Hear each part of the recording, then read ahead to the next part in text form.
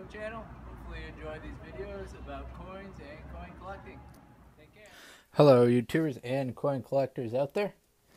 This is Big D Coins, and I'm here to share with you another coin. This here is the 1946 Jefferson nickel.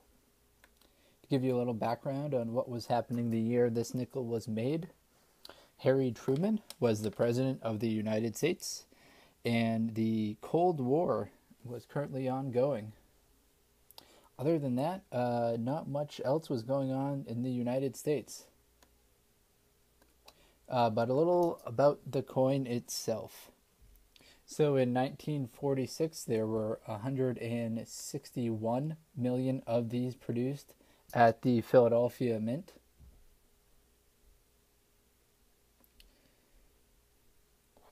There were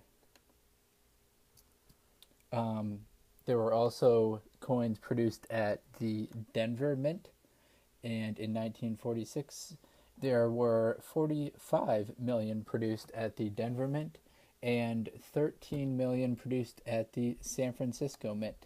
So this is just a regular coin. It's not a commemorative coin or any special coin, but its years that it was made were from 1938 to 2003 with the same exact design. On the reverse, the standard Monticello. The metal content of this nickel is copper and nickel. Unfortunately, it is not a silver nickel.